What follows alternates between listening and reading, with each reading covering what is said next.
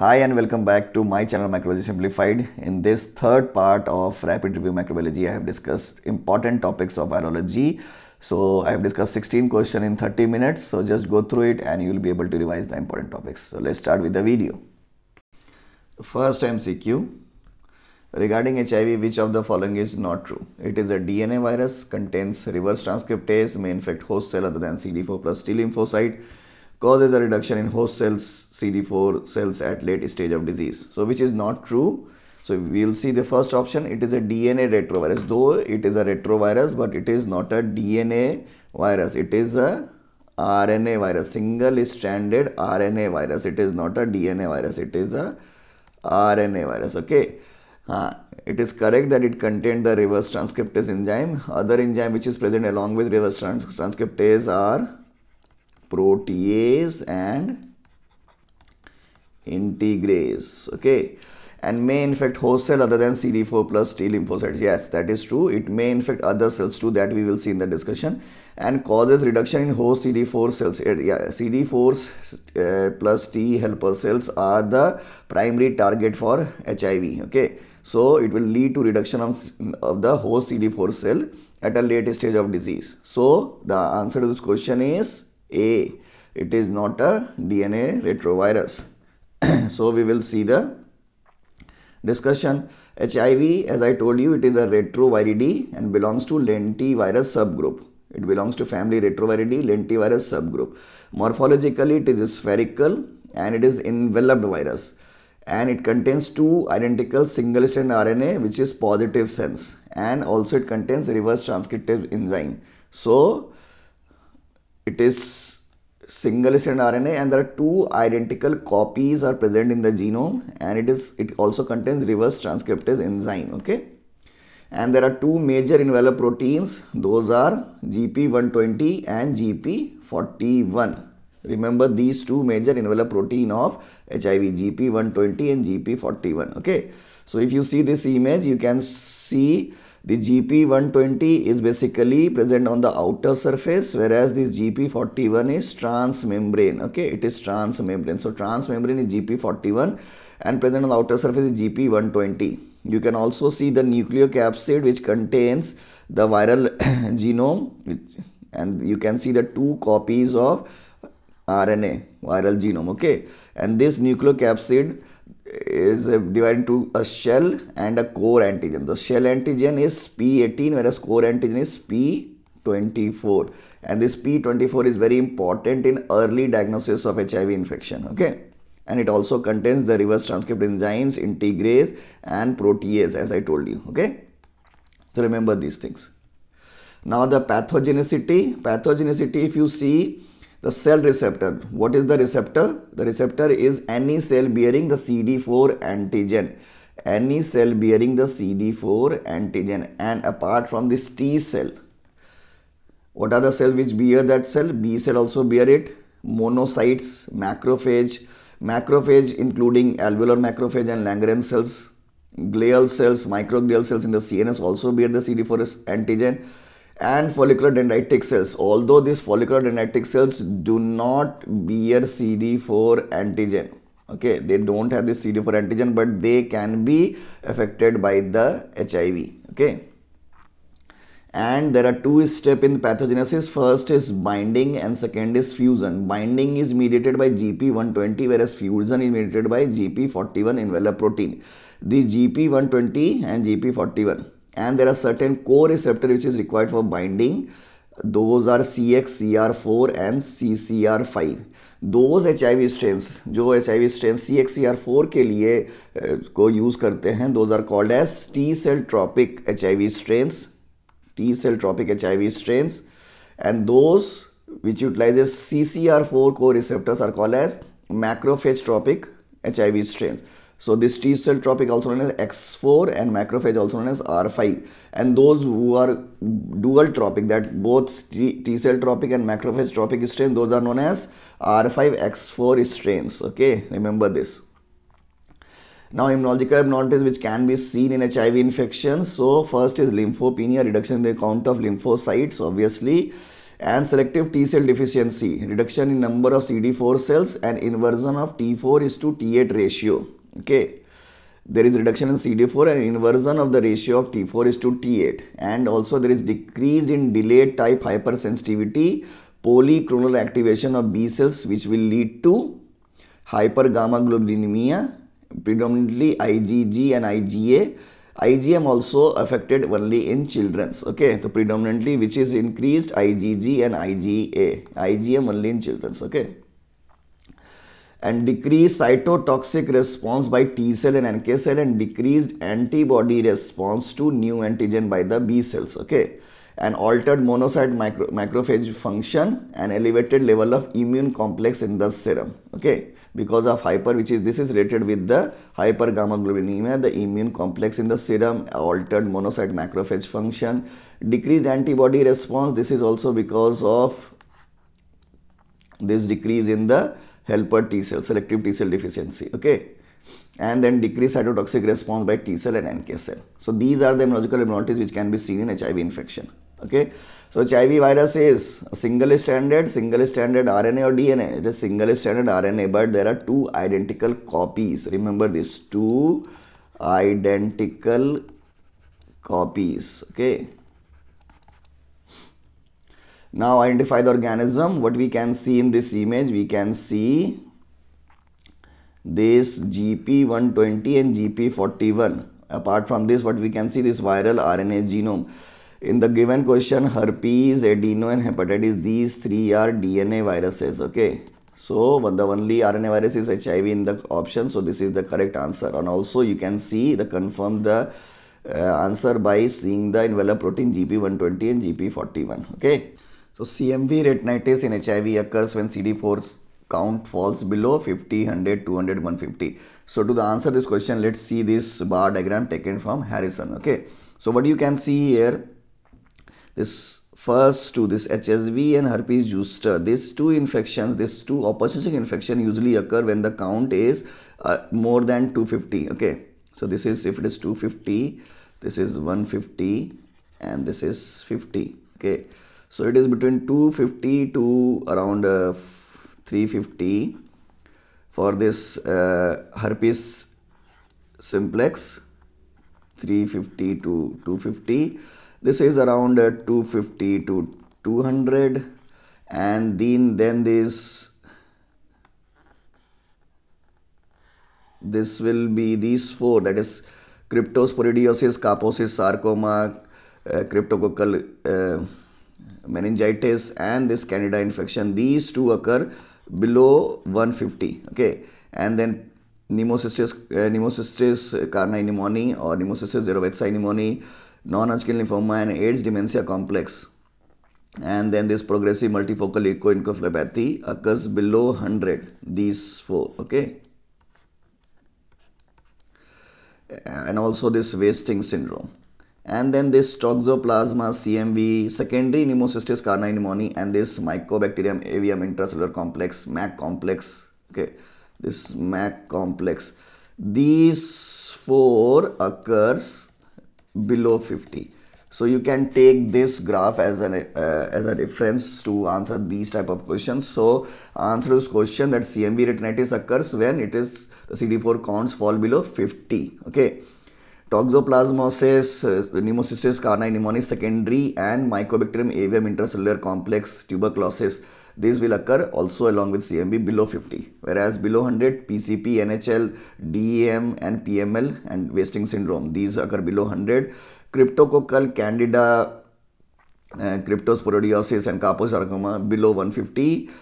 Between 200 to 250 herpes zoster, and between 250 to 350 herpes simplex. Remember it like this.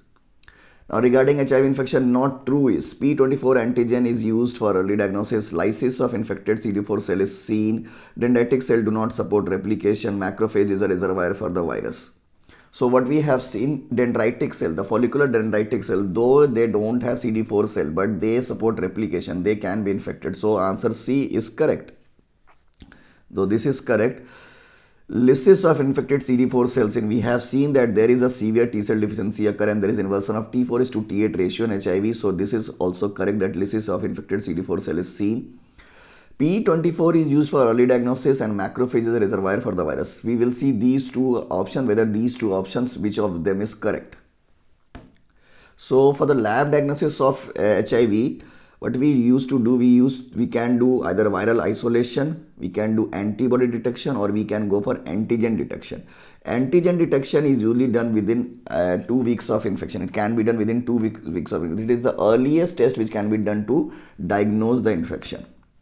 And the first marker or earliest marker is P24 antigen. As I told you, the core antigen of nucleocapsid. Okay, P24 antigen is the earliest marker, the core antigen. Okay, and it disappears in few months and it may reappear in exacerbation. So it will disappear after the appearance of P24 antibodies. So it will appear and it will disappear in few months, and then P24 antibody will present, and during exacerbation of disease it will again reappear. Antibody detection, it usually occurs 3 to 12 weeks after infection, and the first antibody developed against GP41, okay, followed by antibody against P24, P55, GP120, P17, P31 and P66. The P31, P66 is basically the antigen for the polymerase gene, P24 the core antigen, P55 is the nucleocapsid antigen, and this GP120 is the envelope protein, and P17 is again the shell antigen. Okay, so the first antibody appear against GP41. Okay, you will get a question on this too. And IgM disappear in around 8 to 10 weeks of infection. Okay, now the detection of viral RNA for viral isolation can be done. This viral RNA can be detected by reverse transcriptase PCR, by branch DNA test, by transcription mediated amplification, by nucleic acid sequence based amplification, and also can be done by DNA PCR. Among these, all of them, so these can be done in routine diagnostic test for detection of the viral viral RNA. This viral DNA, pro-viral DNA PCR can be done in the reference laboratory, and it is highly sensitive. Okay, but in routine, which will test we will do reverse transcriptase PCR for detection of viral RNA. Okay.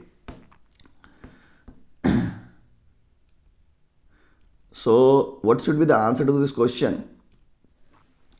So the macrophages, as we know that CD4 cells are the reservoir of the virus HIV. Okay, but apart from this, the monocyte macrophage lineage system, monocyte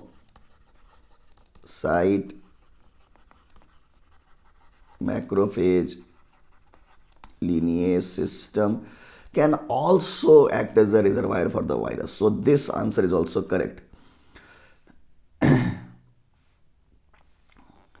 And this P24 is used for diagnosis. This is also correct. So which is not true. The dendritic cell, as we have seen, dendritic cell, though they don't contain the P24 CD4 cell antigen, but they support replication. So this is incorrect. Initially I read it that it support replication, but here it is mentioned do not support replication. So answer to this question is dendritic cells do not support replication. This is not correct. Dendritic cells support replication. Okay.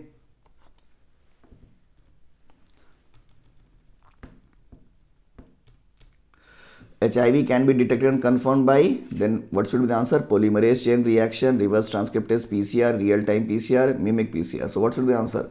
Reverse transcriptase PCR as discussed. Okay.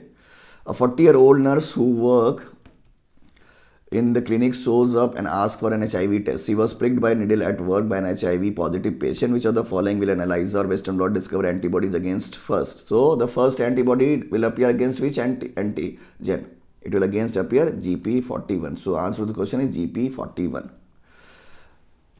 Which of the following hepatitis virus is likely to get transmitted via fecal-oral route? Hepatitis virus via fecal-oral route. So among the given options, hepatitis B, D and C, these three are transmitted through blood and blood products. This hepatitis A and hepatitis E is transmitted through fecal-oral route. Okay, so this is the answer to this question. So we will see various viruses which can be transmitted through various modes of transmission. So blood Blood is used as a mode of transmission for hepatitis B, C, hepatitis D, HIV, HTLV1, CMV, EBV and parvovirus B19. Although for CMV, EBV and parvovirus B19, this is not the primary or predominant mode of transmission, but it may be transmitted through blood also. Remember this, okay? For fecal route, astrovirus, hepatitis A and E, rotavirus, norovirus, calcivirus. Introvirus, coxsackie polio, adeno, polioma, CMV, these can also be transmitted through fecal route. And airborne, influenza virus, rhinovirus, measles, mumps, adenovirus, VZV and SARS. You have to remember this list, so but then you need to know the important one. For bloodborne, these are the important one which you need to remember. For fecal route, these are the important which you need to remember. Okay, and for airborne, these are the important one. Okay. A pregnant woman from Bihar present with hepatic encephalopathy, the likely diagnosis is hepatitis E, hepatitis B, sepsis, acute fatty liver of pregnancy. Hepatic encephalopathy in pregnant woman. It may be because of acute fatty liver of pregnancy and it may be because of infection also, that is hepatitis E. But as it is mentioned a region which is an endemic area for hepatitis E. So that's why the answer goes for this question goes to hepatitis E.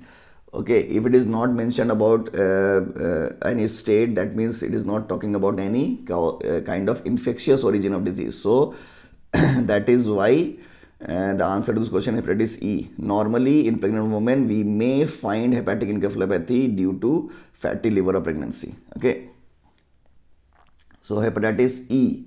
Hepatitis E mostly affect young to middle-aged adults, that is 15 to 40-year-old female, and causes fulminant hepatic failure and maternal death during third trimester of pregnancy. So it occurs usually during third trimester of pregnancy and may lead to hepatic failure and maternal death. And the mortality rate is around 15 to 25%, especially in the endemic areas as mentioned in the question. And the genotype which is responsible, it has got 4 genotypes, and genotype which is responsible mostly for this is genotype 1. The fatty liver pregnancy occurs during the third trimester of pregnancy or early postpartum. So it may occur during the third trimester or early postpartum. And microvesicular fatty infiltration of hepatocyte without any inflammation or necrosis is seen in this case. Okay. And mortality may goes up to 75 to 85%. So it is highly fatal disease. Which of the following is represent the Zika virus vector? Aedes australis, Aedes michelli, Aedes albopictus, Aedes polynesiensis. So which is the, though we know that Zika virus transmitted through Aedes, but which Aedes transmit the Zika virus? So Aedes which is responsible for transmission of Zika virus is Aedes albopictus and Aedes aegypti, okay, which is also responsible for transmission of dengue virus. Okay, so answer to this question is Aedes albopictus or Aedes aegypti. Okay, so option they may change in the future question, that's why I mentioned both the name of species.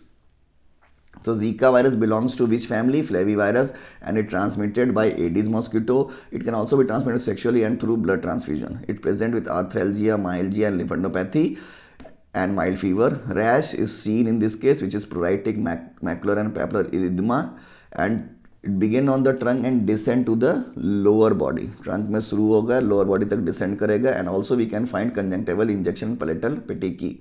So palatal petechiae is a characteristic which is seen in Zika virus. Illness during pregnancy may leads to birth defects such as microcephaly, and neurological complications such as Guillain-Barré syndrome may occur. Other complications which is seen in case of Zika infection are meningitis, meningoencephalitis, transverse myelitis, peripheral neuropathies and retinopathies. Okay. Now question number 11, condyloma acuminata is mostly caused by, I said condylomata lata. Condylomata lata, if you'll get in question about condylomata lata, so this is seen in case of secondary syphilis. It is a mucocutaneous infection which occurs at the junction of mucocutaneous, and it is highly infectious. Okay, it is highly infectious. So now answer to this question, this is condyloma acuminata. Condyloma acuminata is a tumor-like lesion. It is seen in case of human papillomavirus infection. So which strain is mostly responsible for this? We will see the discussion.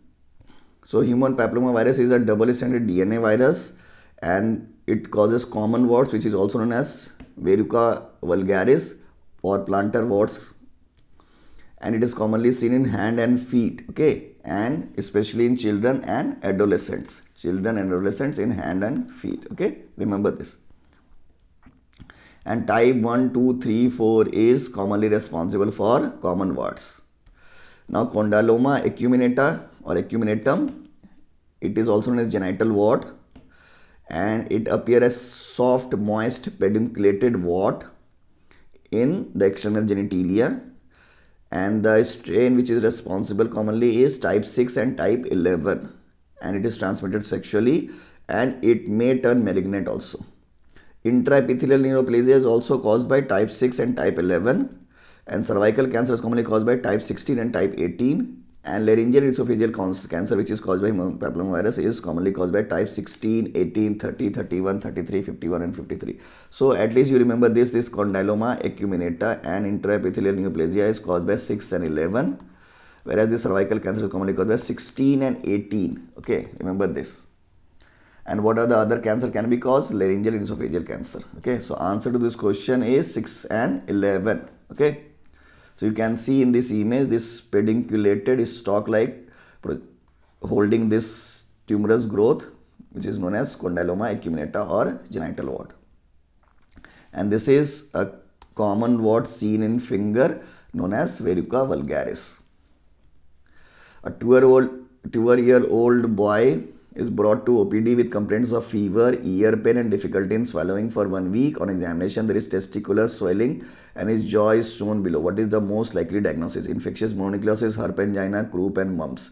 So this swelling, this submandibular swelling indicates parotitis or parotid swelling, and along with that this patient is also suffering from testicular swelling. Okay, so this indicates it is a case of mumps. Okay, so why I am saying this? So let's see the discussion of mumps. So in mumps, if you see, it is a paramyxovirus which possesses both HN, that is hemagglutinin and neuraminidase receptor, and F protein, and transmission is through respiratory droplets and saliva. Clinical feature which we can see in case of mumps, the incubation period is around 12 to 25 days and leads to parotid swelling, that is known as parotitis. Okay, and it is usually unilateral in start, may become bilateral later, and it is non-suppurative, and skin over the gland is not warm or erythematous. So the skin is normal, it is neither warm or erythematous. Remember this. Okay, and it is non-suppurative. Complication which may develop includes epididymoorchitis, that is inflammation of epididymis or testis, especially in post-pubertal male. Orchitis is usually unilateral, and meningitis may also occur, meningoencephalitis may also occur, and diagnosis can be done by detection of specific IgM ELISA. Okay, so this is about a brief about mumps. I am not going into too much detail, just these are the important points which we need to know about the disease. So remember this: parotitis, epididymoorchitis, meningitis and meningoencephalitis in mumps. Okay, a 13-year-old girl has had 4 episodes of meningitis over the last 4 years, with the disease lasting a few days at a time, leaving slowly resolving neurological symptoms such as visual and memory loss. A CSF cytology shows lymphocytic pleocytosis and diagnosis of Mollaret's meningitis is made. Which organism implicated here? So the diagnosis made is Mollaret meningitis. So if you know that Mollaret meningitis is caused by which virus, you will be able to answer this question. So what is Mollaret meningitis? Mollaret meningitis is also known as recurrent lymphocytic meningitis, which resolves in a week. So it is very recurrent. It may occur once in a or twice in a year, and it resolves within a week. Okay, without usually any long-term sequel, and it is basically aseptic meningitis with lymphocytic pleocytosis. So the which cell is increased in this? Lymphocyte predominantly increased in this, and it is commonly caused by herpes simplex virus 2. Okay, herpes simplex virus 2. And neurological symptoms which may occur such as confusion, altered consciousness, but there is no long-term sequel. As I told you, the neurological symptoms will disorder will resolve and there is no long-term sequel. Apart from this, seizure paresthesia may also occur and cranial palsies. Diagnosis can be done by HSV, detection of HSV antibodies and HSV DNA in CSF. Okay, so these two can be detected in CSF, HSV antibodies and HSV DNA. So what you need to remember, moderate meningitis is a recurrent meningitis. The recurrent meningitis, 1 or 2 episodes in a year which resolve in a week. It is basically lymphocytic meningitis and neurological symptoms usually resolve and diagnosis is made by detection of HSV antibody and HSV DNA in CSF. Okay. Which of the following infection is linked with oral hairy leukoplakia? Oral hairy leukoplakia is seen in EBV. Okay, EBV is associated with oral hairy leukoplakia. So we'll see shortly about EBV. EBV is also known as human herpes virus 4. Transmission is through salivary secretions. Remember this. Transmission of EBV is through salivary secretions.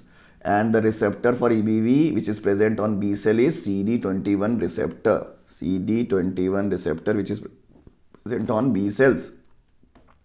And memory B cells act as reservoir. Memory B cells act as reservoir. Okay, and the clinical feature which we can see in EBV is mainly infectious mononucleosis which present with fever, sore throat and lymphadenopathy, and abnormal lymphocyte which is basically T cells. These abnormal lymphocytes are basically T cells in peripheral blood smear can be seen. And there is inversion of T4 is to T8 ratio as we have seen in case of HIV infection. And EBV associated disease are non-Hodgkin lymphoma such as Burkitt lymphoma. Okay, non-Hodgkin lymphoma such as Burkitt lymphoma, T and B cell lymphoma, especially in immunodeficient patients, Hodgkin lymphomas, nasopharyngeal carcinoma, especially in people with Chinese origin, and Duncan disease, which is an X-linked lymphoproliferative disorder.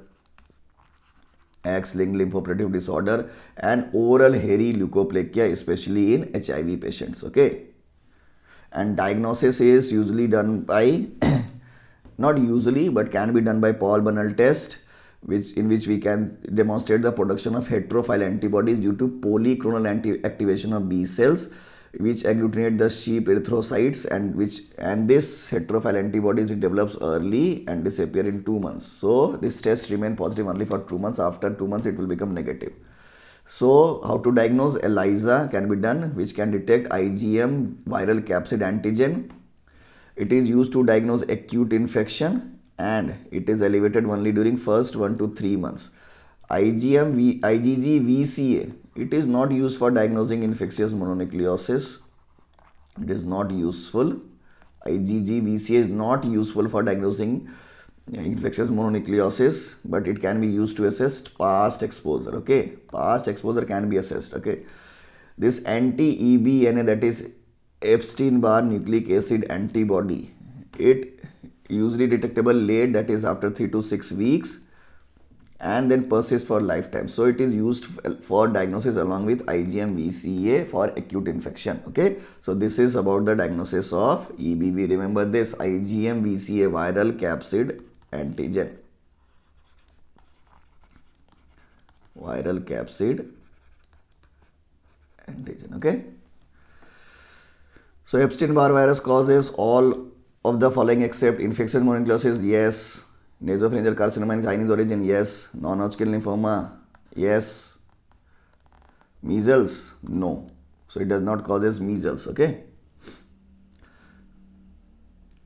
Virus causing hemorrhagic cystitis, diarrhea and conjunctivitis is, so which virus causes all of these? Hemorrhagic cystitis, diarrhea, conjunctivitis. So we will see the virus. The answer to this question is adenovirus. Okay. Answer is adenovirus. Adenovirus causes all this, and the syndrome which is seen in adenovirus is, it is basically a non-enveloped double-stranded DNA virus like human papillomavirus, which is also a double-stranded DNA virus. Pharyngitis may occur. It is a non-bacterial pharyngitis and tonsillitis. It is one of the most common cause of non-bacterial pharyngitis and tonsillitis, adenovirus. Okay, and type 1 to 7 is mostly commonly most commonly implicated for that. And pneumonia, type 3 and type 7 commonly causes pneumonia in adults, and it resembles primary atypical pneumonia. Okay, primary atypical pneumonia. Whereas type 7, it occurs in infant and young children, and it is usually fatal pneumonia. Okay, so infant, young children, type 7, adult, type 3 and type 7 both. It causes acute respiratory disease, which is usually seen as an outbreak in military recruits, and type 4, 7 and 21 is commonly responsible for this. Pharyngoconjunctival fever, it is basically a febrile pharyngitis along with conjunctivitis commonly caused by type 3, 7 and 14.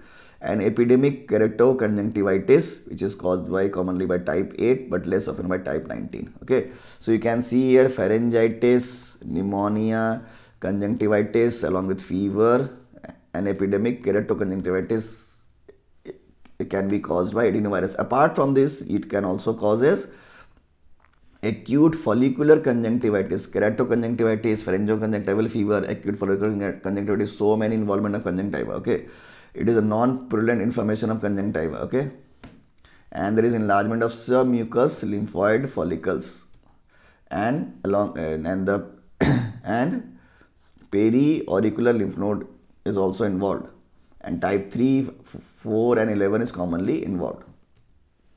It can also cause diarrhea. Okay, and diarrhea is commonly seen in children, and type 40 and 41 is commonly responsible for this, and it is also responsible for acute hemorrhagic cystitis, and the type 11 and 21 is responsible for this, and it also leads to generalized exanthem. So many diseases can be caused by this adenovirus. It's difficult to remember, but at least remember what is asked in the question, that is conjunctivitis, hemorrhagic cystitis and diarrhea is seen in adenovirus, and it also causes mesenteric adenitis. Okay, along with intussusception in the children. Okay, so this is just a quick recap of virology. I cannot say that this will complete the whole virology, but at least you will get the important question previously asked in the FMG examination. Just go through it and just recall whatever you have read. Okay, so all the best.